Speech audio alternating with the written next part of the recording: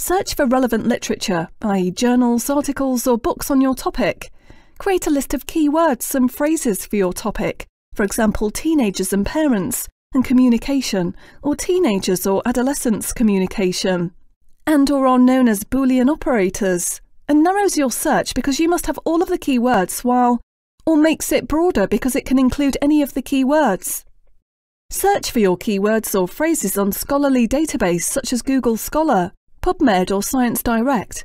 None of these databases are perfect. You will find some sources in one that you may not find in another. Step 2. Evaluate and select sources. Scan through the results, say the first 100 results, and tick or star the ones that seem relevant based on their title. All of these databases allow you to save the relevant articles. Then you need to log all of these results somewhere. I like to do this in Excel. I simply note the date, the author, the title.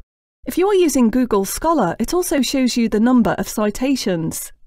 The number of citations is important because it shows how many times other scholars have cited the study. The higher the number of citations, the more important the study is in the field. However, remember new studies may have less citations, simply because scholars have not found them yet. I have linked to the template I used down below.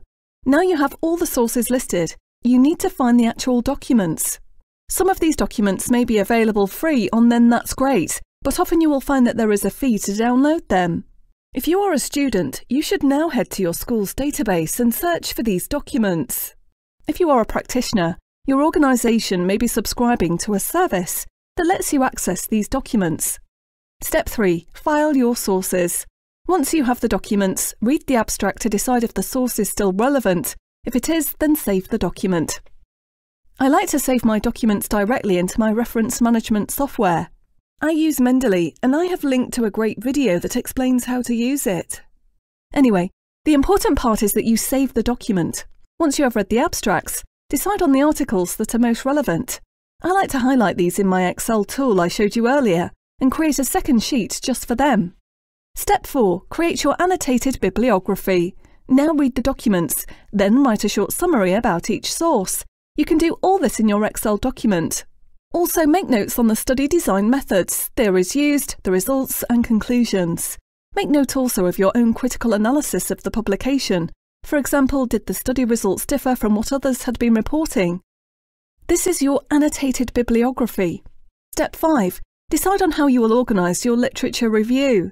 By now you know an awful lot about your topic, and you can start to see themes and connections between sources.